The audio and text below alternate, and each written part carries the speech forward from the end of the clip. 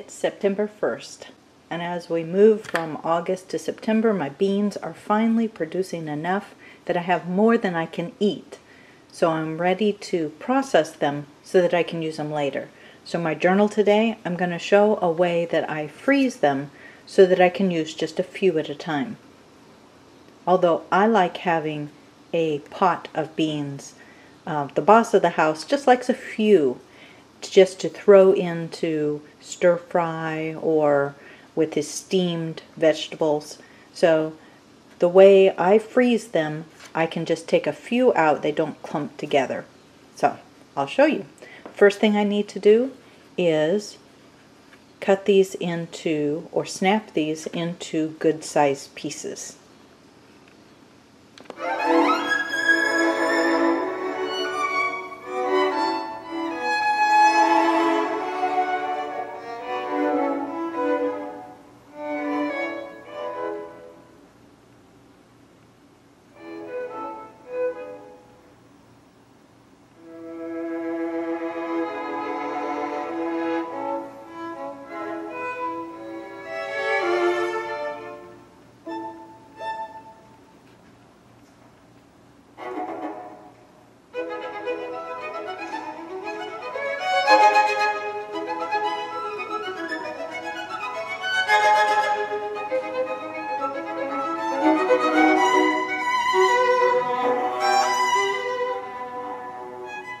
I've broken the beans into pieces.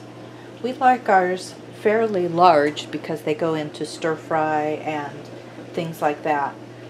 Definitely you can make them smaller. You can take more of the strings off. The strings and the ends don't really bother us, so we tend to leave them on. But definitely you can take them off if you prefer. Beans have an enzyme that causes them to not do well in preservation, to not preserve well unless that enzyme is killed. So you have to boil it or heat it up really high for about 3 minutes to blanch it, to kill that enzyme. So that's what I'm going to do. I have a pot of water here that is starting to boil, and when it's a rolling boil, then I'm going to put the beans in.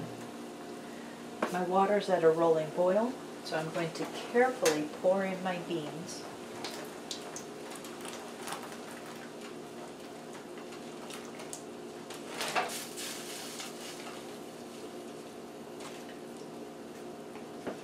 I lost one over here. It's okay that it stopped rolling boil. I'm going to turn my timer on 3 minutes.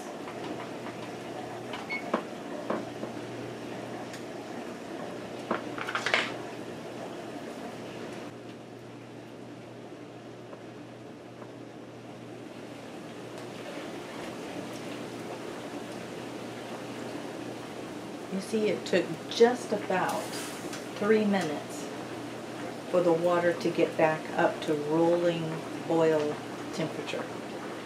That's okay, we know the enzyme has been killed. And the timer is going to go off. So I'll go ahead and turn this off. Turn the timer off. Now I could take the pan over to the sink. It's really hot, and the normal way is to drain it in the sink and then run cold water. I'm just going to go ahead and scoop these out directly onto a cookie sheet and put them immediately into the freezer.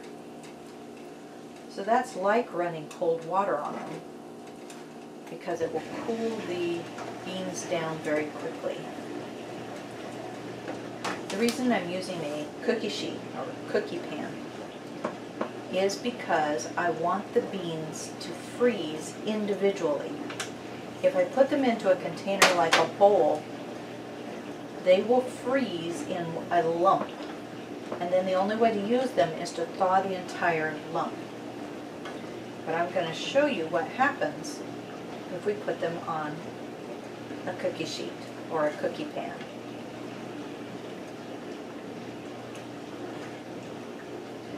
Last couple.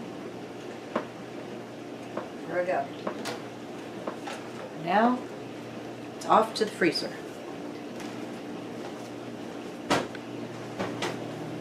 I'm just going to slide them on the top of the freezer here.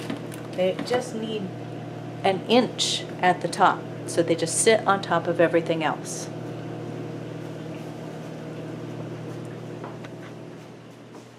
When the beans are frozen, just put them into a container.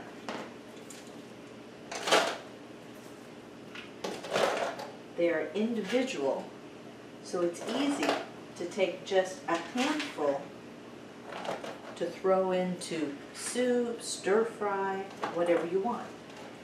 If you want a little bit bigger meal, that's okay too. You can pour out as many as you want. In addition to containers, one of my favorite ways to store these in the freezer is with a Ziploc bag or some other kind of bag. I put them in bags that I want to reuse, or new ones, that have a Ziploc at the top. Because because the beans are loose, it makes it easy to put it in the freezer because it doesn't take up a lot of space. It kind of molds to fit the spaces there. So that's the way I preserve my beans, to make them quick, easy to use. Have a great day.